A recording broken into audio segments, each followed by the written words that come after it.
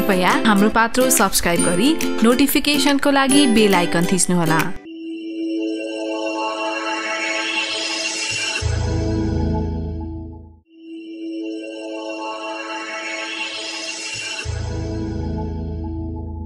तुला राशि चित्रा नक्षत्रमा पर्ने रा र रीबाट नाम आउने व्यक्तिहरूको लागि कस्तो छ त यो वर्ष? मध्यम समय रहेको छ। राहु शुभ रहनाले आम्दानीका स्रोतहरूमा वृद्धि हुने देखिन्छ। आँटेका ताकेका कामहरू पूरा हुनेछन्। विशेष गरी वैशाखदेखि माघसम्मको समय शुभ रहनेछ। यो अवधिमा गरेका कार्यहरूले सफलता प्राप्त गर्नेछन्। प्रेम र विवाहको कुरा गर्दा यो वर्ष सम्बन्धमा केही उतार चढावहरू आउने देखिएको छ। प्रेम सम्बन्धमा केही उतार चढाव आए तापनि सम्बन्ध मजबुत नै देखिएको छ। वैवाहिक जीवनमा बाँधिनु भएको जोडीहरूको लागि यो वर्ष उत्तमै देखिएको छ। शिक्षा र स्वास्थ्यको कुरा गर्दा तुला राशिको यो वर्ष कस्तो छ त? प्रतियोगितात्मक परीक्षाको तयारीमा लागेका विद्यार्थीहरूको लागि शुभ समय देखिएको छ। उच्च शिक्षा हासिल गर्नको लागि तत्पर हुनुभएको विद्यार्थीहरूको लागि भने कडा मेहनत गर्नुपर्ने वर्षको रूपमा लिन सकिन्छ।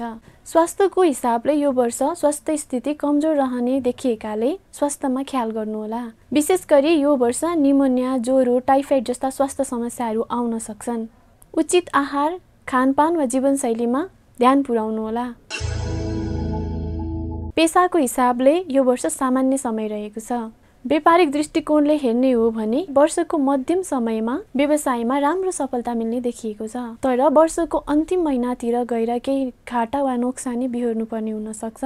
उक्त समयमा सावधानीपूर्वक कार्य गर्न सके यो वर्ष राम्रो नै जानेछ।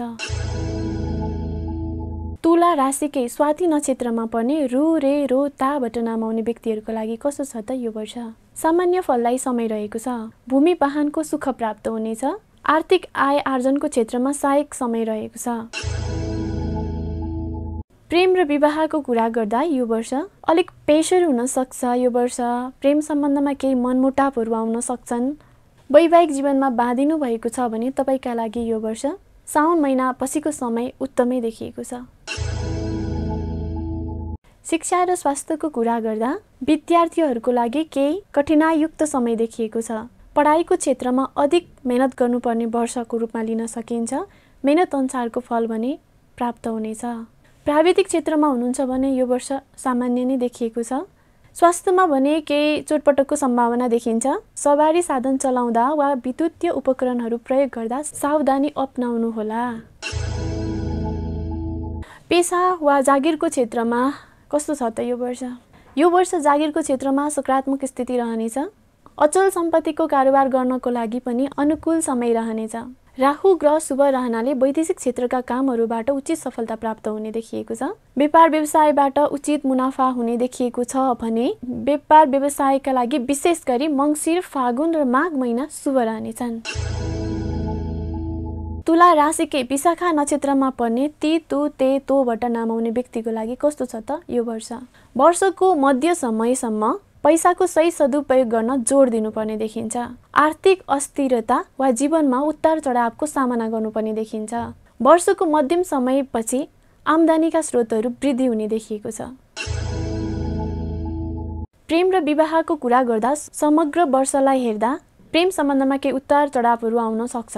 विवाहको कुरा गर्दा यो वर्ष राम्रै देखिएको छ। वैवाहिक जीवनमा बाँधिन चाहने व्यक्तिहरूको लागि, वैवाहिक जीवनमा बाँधिसक्नु भएको व्यक्तिहरूको लागि पनि यो समय शुभ नै देखिएको छ। शिक्षा र स्वास्थ्यको कुरा गर्दा मिश्रित परिमाणको वर्ष रहेको छ। यो वर्ष एकाडेमिक पढाइ कमजोर देखिए तापनि अन्य ज्ञान सिक्नको लागि सञ्चालन हुने कोर्सतर्फ मन जाने देखिएको छ र प्राविधिक शिक्षाको क्षेत्रतिर हुनुहुन्छ भने पनि यो वर्ष शुभै देखिएको छ। स्वास्थ्यको हिसाबले खासै शुभ वर्ष नरहला 2081 साल।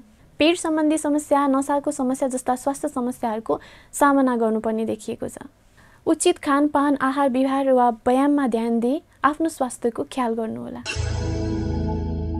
पेशा र व्यवसायको कुरा गर्दा सरकारी कर्मचारीको आफूले भने जस्तो गरी स्थानान्तरणको सम्भावना देखिएको छ। यो वर्ष कुनै पनि प्रतियोगितामा भाग लिएर नाम निकाल्न सकिनेछ। व्यापार व्यवसायको कुरा गर्दा व्यापार व्यवसाय विस्तार हुने देखिएको छ।